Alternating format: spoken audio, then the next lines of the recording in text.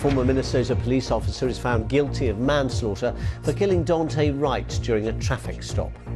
The moment that we heard guilty on the manslaughter one, emotions, every single emotion that you could imagine just running through your body at that moment.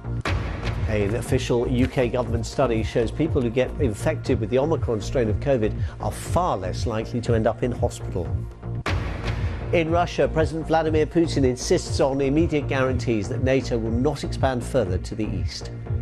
You must give us guarantees. You must do it. Immediately. Now. We won't be palmed off with decades of idle chatter about the need of security for all, while the other side carries out its own plans. In April of this year. Let's look at some of the day's other news now. And ministers in Belgium's multi-party government have decided to close the country's 2 nuclear power plants and their 7 reactors by 2025.